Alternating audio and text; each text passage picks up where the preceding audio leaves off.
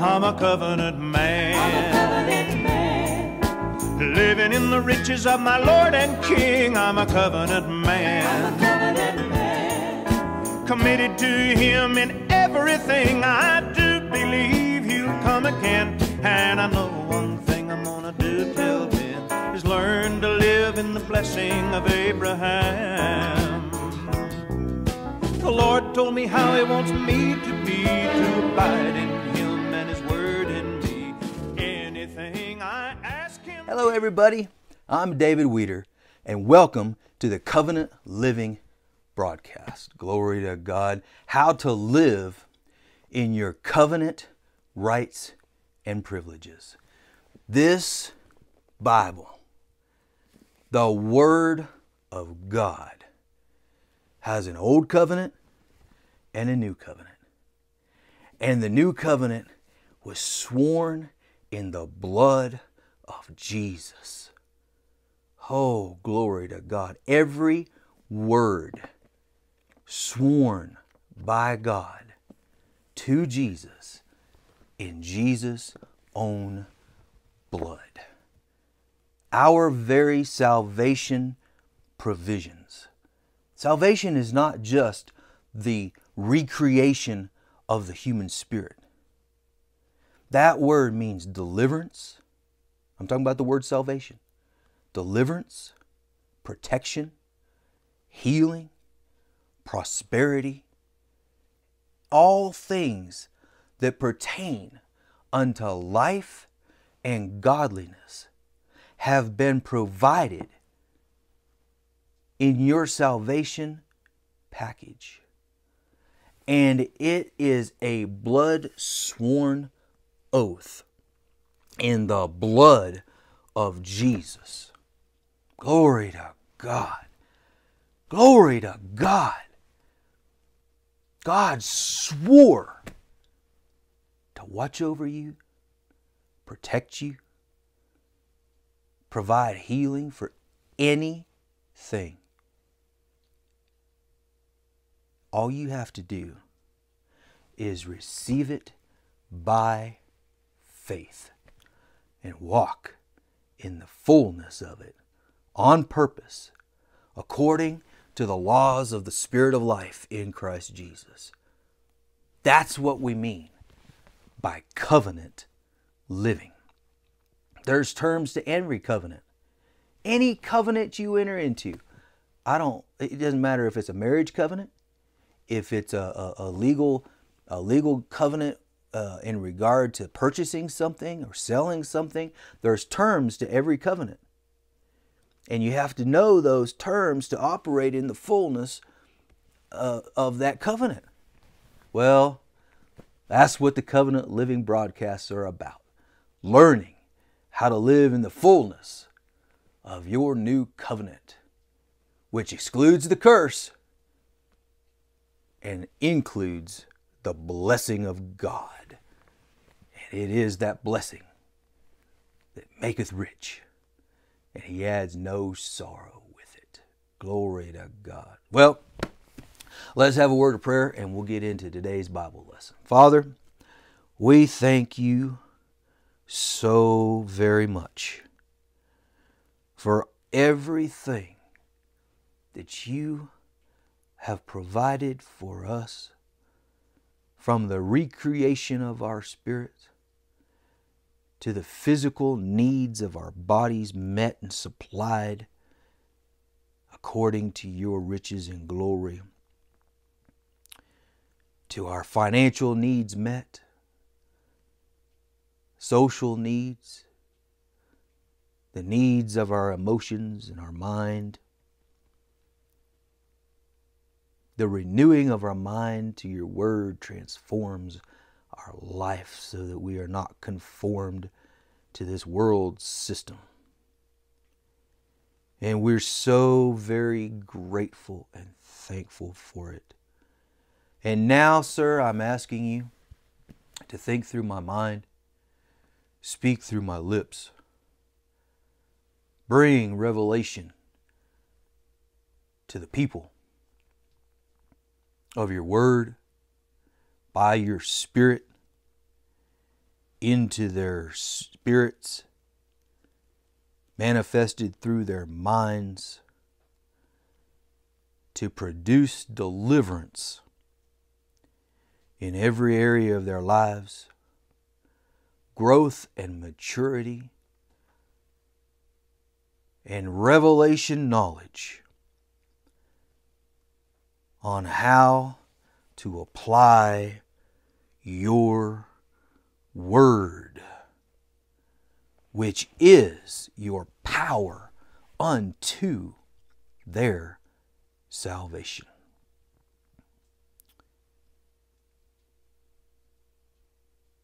I ask you that I would speak accurately and precisely the principles and oracles of God, and that they would hear accurately and precisely. And I thank you for the honor of bringing your word, of preaching and teaching.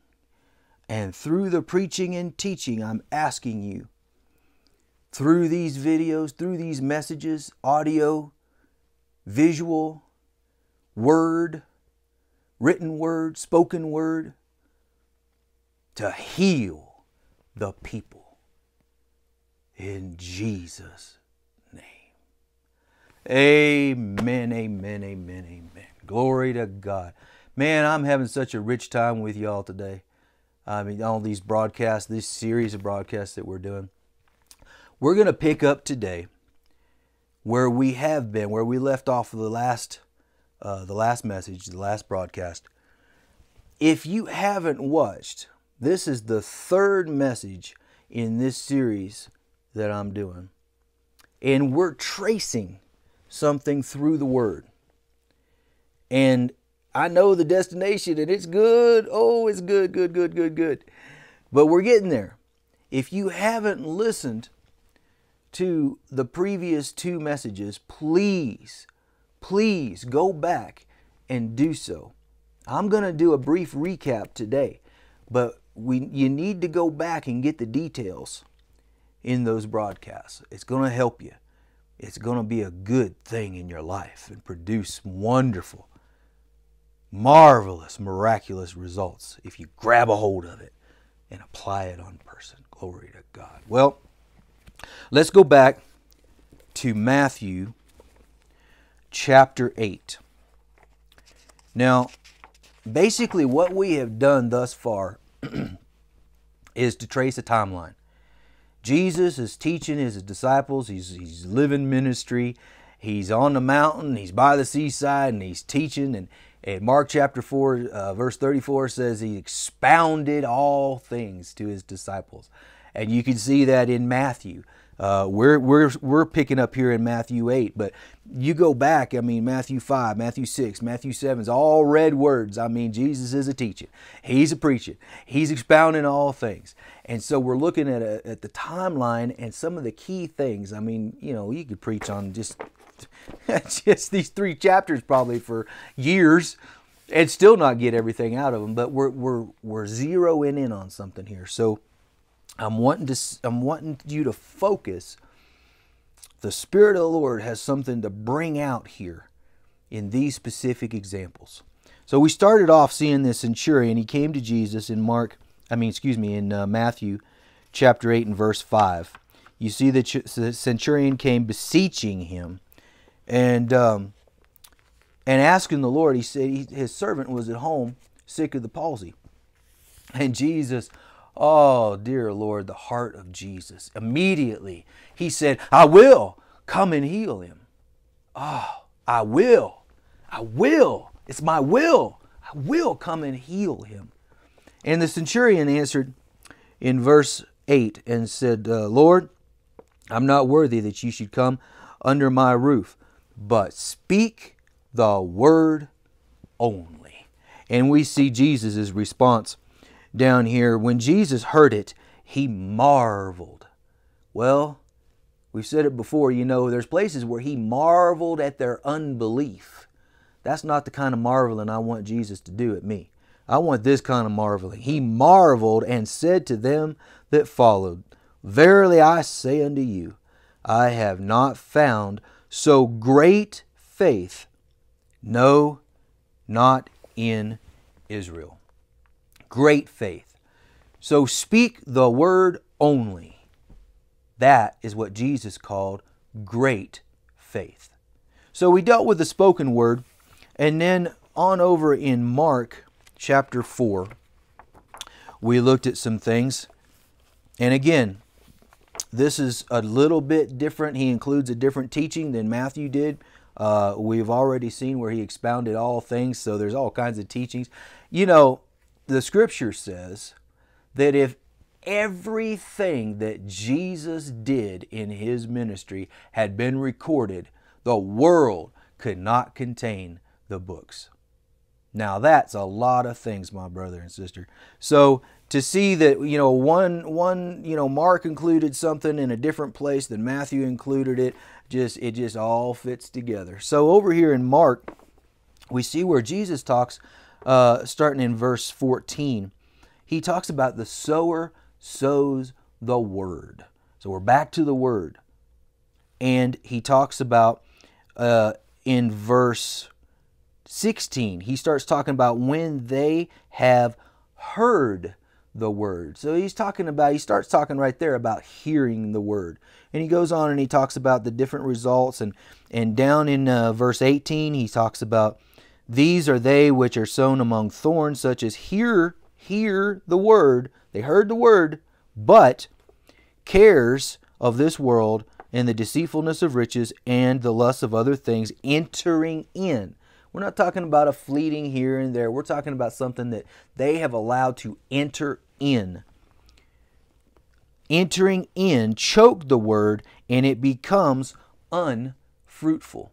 The word of God himself, the word of Almighty God, could not produce results in their life because cares entered in and stopped the word.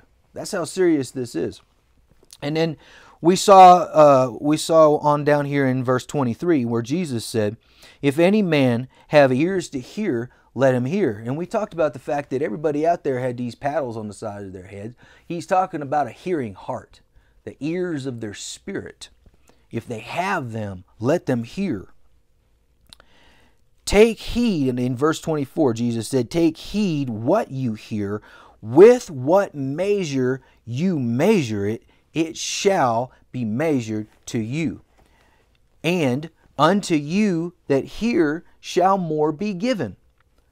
For he that has what? Has hearing ears to hear.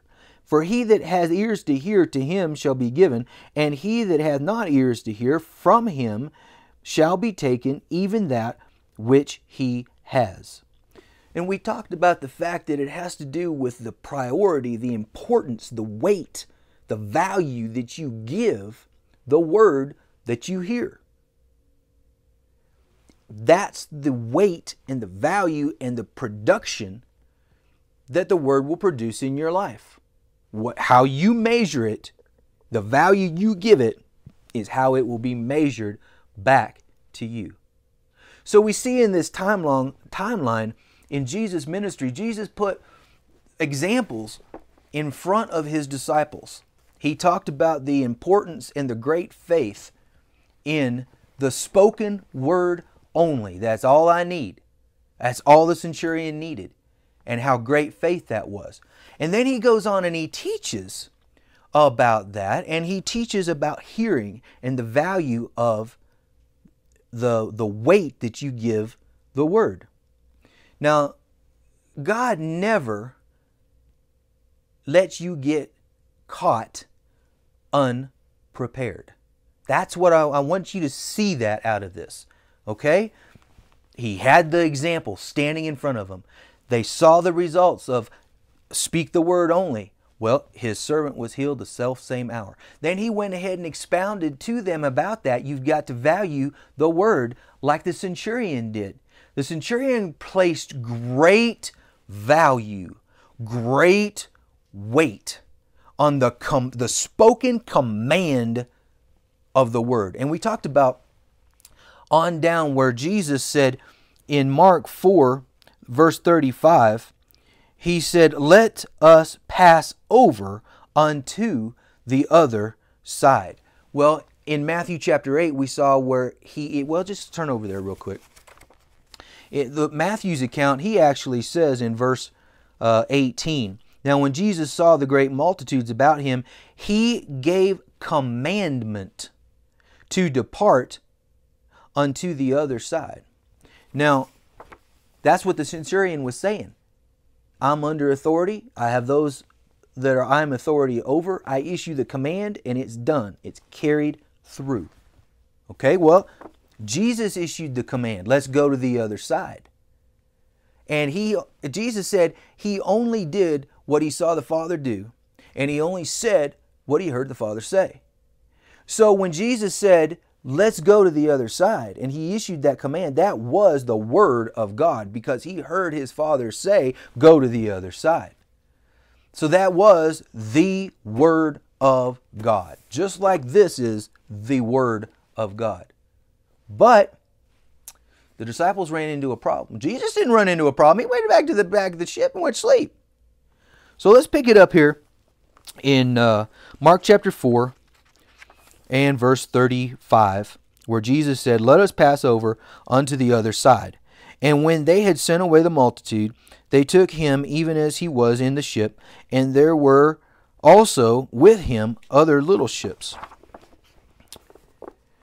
And there came a great storm of wind, and the waves beat into the ship, so that it was now full. And he was in the hinder part of the ship, asleep on a pillow in perfect peace. And they awoke him, and say unto him, Master, carest thou not that we perish? And he arose and rebuked the wind, and said unto the sea, Peace, be still. And the wind ceased, and there was a great calm. And he said unto them, Why are you so fearful? How is it that you have no faith? Now, how could he say that? How could he expect them to have faith in this situation? Because he had just showed them an example of faith in the spoken word, with the centurion producing results of the healing of his servant. And then he taught them that you have to give value and place great weight on the word of God for it to produce those results. If you place great weight, great results. If you place little weight, little results. They got little results because they said, well, I know Jesus said that, but there's this storm. Well, I know the word of God says I'm healed, but there's this cancer. Uh-oh. Have you heard that one before? Yeah, you and I both have heard that one before. And in one form or another, we've all done it. I know the word says exercise profiteth but for a little while, and that means that you need to do it all the time. But I'm too busy. But I don't have a good place. None of that matters. If you really place value and weight on the word, you're going to do what it says. Period. Jesus was at perfect peace. It didn't matter what came. His Father's word, the word of God, said go to the other side. It didn't matter if the ship fell apart in the middle of the sea, he had to walk. He was going over to the other side on the power that was in the word of God. Turn with me over to Romans chapter 1 real quick. Let me just show you something really fast. Or not so fast. Romans chapter 1 and starting in 15. Paul says, so as much as in me is, I am ready to preach the gospel to you that are in Rome also, for I am not ashamed of the gospel of Christ, for it what? It the gospel. The gospel is the power of God unto salvation. Now, I said earlier, that word salvation means deliverance, protection, whatever you need that pertains unto life and godliness, He's provided it for you. That's salvation. Well, it didn't matter if the ship fell apart in the middle of the ocean. His deliverance, His protection, His power unto His salvation to accomplish what God told Him to do was in the very command, let's go to the other side. The power of God was in the word to go. Glory to God. Do you see that? Do you see? Grab a hold of that. Now let me show you, we're about out of time here, but let me show you something, one other thing real quick. Look at what the disciples said in verse 38 of Mark chapter 4. Master, carest thou not that we perish? They're upset with Him because He doesn't appear to care. He's not worried in the slightest. That's what care is. Talking about be careful for nothing. Talking about worrying. Fear. Meditation on the lies of the devil. That's what worry is. Faith is meditation on the promises of God. Worry is meditation on the lies of the devil. And fear's a part of it. And they're accusing Jesus. Why aren't you, do you not care for us? Well, it's obvious from what they said that they were full of care. They were worried and they were scared. You know they were scared because that's what Jesus said. Why are you so fearful? Well, He just got done teaching them a few verses earlier. I know it wasn't verses to them, but a few verses earlier that